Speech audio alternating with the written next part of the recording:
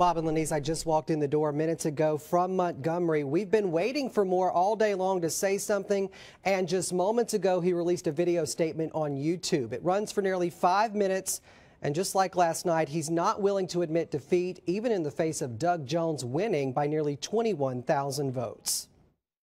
In this race, we have not received the final count to include military and provisional ballots. This has been a very close race, and we are awaiting certification by the Secretary of State.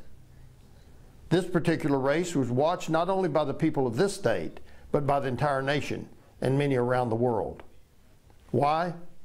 Because I believe the heart and soul of our country is at stake. This election was tainted by over $50 million from outside groups who want to retain power in their own corrupt ideology. No longer is this about Republican or Democrat control. It has truly been said there's not a dime's worth of difference between them. It's about a Washington establishment which will not listen to the cries of its citizenry. And the battle rages on. Together we must stand against those who would take from us our country.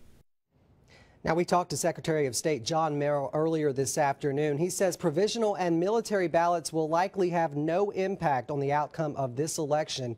Merrill also says all the votes will be certified no sooner than December 26th and no later than January 3rd. Again, in order for an automatic recount to be triggered, the outcome would have to be 0.5%. That's highly unlikely based on the numbers as they stand right now. However, Moore, he says, can request a recount once the votes are certified, but according to Merrill, he will have to pay at least $1 million. In the newsroom, Lee Peck, Fox 10 News.